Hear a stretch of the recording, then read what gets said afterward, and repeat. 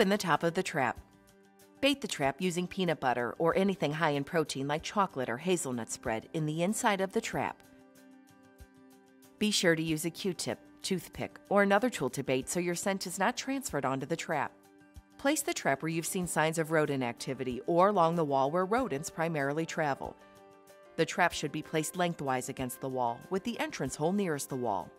After 1 to 30 mice are caught, open the top of the trap to release the mouse. We recommend releasing the mouse or mice at least 2 miles from your home or business to discourage it from returning.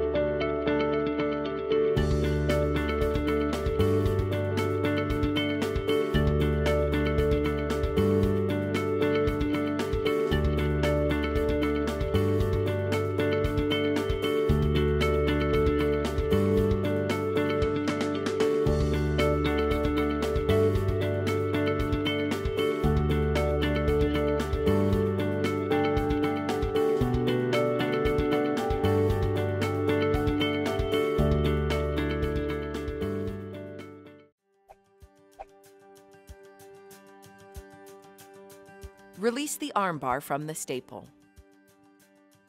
Move the armbar to the back of the trap so it hangs over the back of the trap. Apply a small amount of peanut butter or anything high in protein like chocolate or hazelnut spread to the metal pedal on the trap as shown. Be sure to use a Q-tip, toothpick, or another tool to bait so your scent is not transferred onto the trap. Pull the kill bar back and hold it in place with your thumb.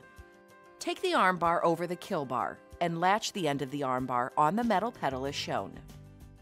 Place the trap where you've seen signs of rodent activity or along the wall where rodents primarily travel. The end of the trap where the metal pedal is baited should be placed flush against the wall.